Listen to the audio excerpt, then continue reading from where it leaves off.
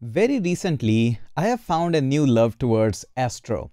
In case you have heard about Next.js, Remix, or similar JavaScript framework, Astro is kind of a similar one but with a different approach, entirely different approach of how things should work and how minimalistic things can be. Hey there everyone, my name is Hitesh and I make a lot of coding videos including followable tutorials where you can just follow along with me and latest industry tech news, what's happening around, what's going on in the AI space, what's going in the coding space, and a lot of other fun stuff happens on this channel. So in case you are new here, go ahead, hit that subscribe. And in today's video, I will walk you through with Astro, some thoughts about it, how I'm using it in the production, and there is also a new component library in the Astro which is going to make life a little bit easier. It's not really a fancy library that is going to change everything with the animations and stuff. It's very basic, minimalistic, just like Astro is. So first, let me walk you through that what is Astro, how does it work, and where I'm using it, and what my audience who is actually consuming the content via the Astro website, what's their thought and feedback that comes to me. So let me share the screen with you. So this is the website which is built totally in the Astro. I'll come back onto this one. First of all, this is Astro.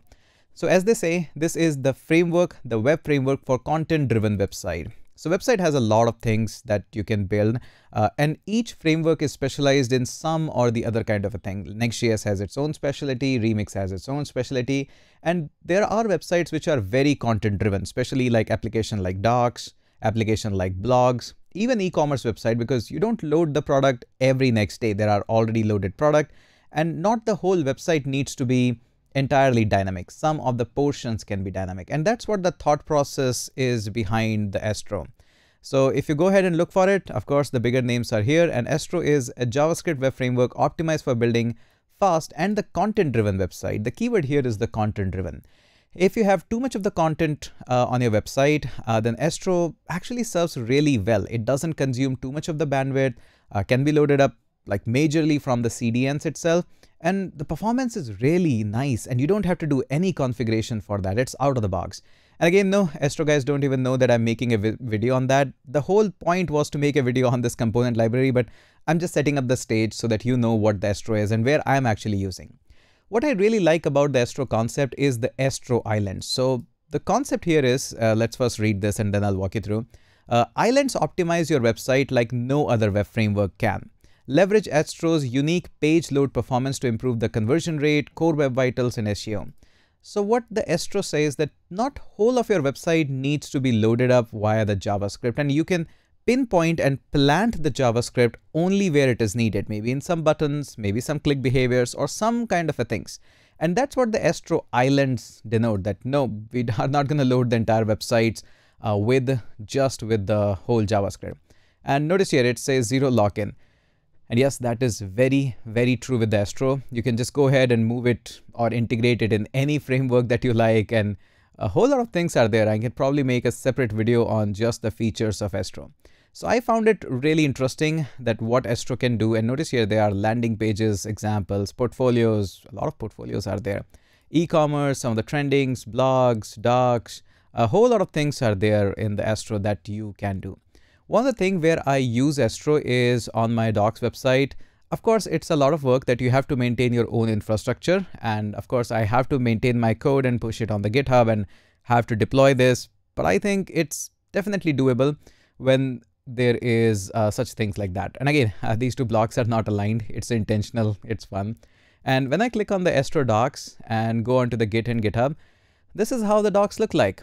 They're all beautiful and I can see all the diagrams, the code blocks are there. I can just jump onto this. This is a classic typical documentation website. Doesn't consume any much of my bandwidth. Yes, of course, a little bit there because of the heavy traffic, but people actually love this. It's very simplistic. There are no bells and whistles, but that's how the documentation needs to be. It needs to be really, really simple. And that's where I actually use, and this is the deployed version. You can also go ahead and check out the docs.chaycode.com at Astro. Turns out this is a very basic and minimalistic application because in the Astro, yes, I could have injected a lot more things and made it much more beautiful, but there is no dedicated, or there was no dedicated component library so far for the Astro which says, hey, we are for the Astro. Just then when I saw the full dev UI, and they just rolled out, by the just I mean to say a few hours ago, they rolled out the Astro UI library. Again, the whole point of somebody who is using Estro is not the fanciness. It's all about the simplicity that they go after, and this is kind of a consistent thing with the entire Estro. So what they are bringing in is the pre-built blocks and with just the props. So the whole idea is you don't need to do too much of the injection of the Tailwind CSS and whatnot. It's gonna look just exactly same. You just change your content. That's the whole idea, and that's the whole idea of the entire Estro. This blog that you see here, it's totally run by MDX. Yeah, just the markdown syntax with a little bit of the components on my own. And that's what they are also going to do here with this one. And what I really like about the most is the blocks. Of course, the components are there. Not very impressive, decently impressive as it's a work in progress, but compared to the previous versions, this is much better. If you notice in the card section, this is the first section which I always go ahead and check. So this is how the card looks like. And all you have to do is to grab this card is just import the card from the UI, and then there's your card. Write your headings and text. The whole idea about the Astro is focus on the content, and we'll take care of the functionality, we'll take care of the components. So this is what I really like. My favorite part about this library is the blocks. This is where I probably will save a whole lot of time. Notice here, there is this section here. If I go ahead and look for it, if I want to have this kind of a section, this is it. This is all. Yep, this is literally the code that I have to inject. Notice here how teeny tiny that is. And I'll have a section which just looks like this. And this is optimized. I don't have to take care about where are the classes, where are this, where are that. This is the part where I like this approach here. Notice here, if you want to have, let's just say, what do you want? You want to have a review section. That's it. You just focus on just putting or injecting the content. That's it. And this is going to just give you reviews like this. If you want a review like this, scrollable, just go ahead and have this. So many components are there. Yeah, and it's all free, available to you, open source. And if you want to have, let's just say, a hero section, yes, of course, there's a lot of room for improvement, but it just works. A basic, you can have a nice image and just a clickable links. If you want to have certain like this. Of course, these are not the best hero section, but it does the job. If you want to have a website, just put some image, have some content here, just like we do at the homepage. We have some of the content and just a logo, that's it.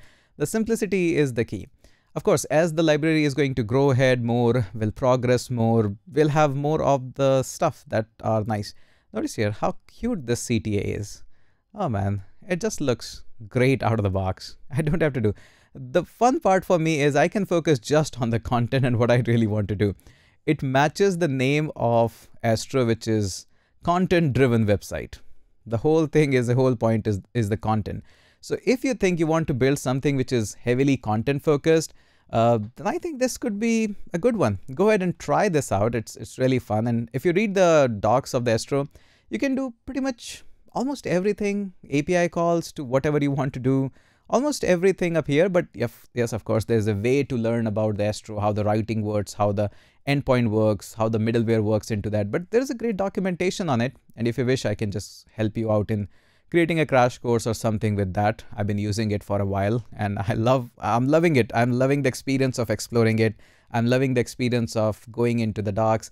Again, this is just an exploratory video to show you that yes, there is something really new and interesting, and it's getting supported by these UI libraries. So go ahead, check it out. And this is it. This is just a regular video where I try to explore tech with you until want to show you that, hey, you are ready for a new tech or not. Hey, this is something out. Go ahead, check it out. That's it for this video. A new library is here, full dev UI. Again, it's not a sponsored video. It's an open source library. Astro doesn't even know about this video is out there. So yeah, that is it from my side. I'd really like to introduce you to the new stuff that is coming out. That's what I enjoy the most, bringing new tech to you so that you can also try and explore that. That is it for this video. Let's catch up in the next one.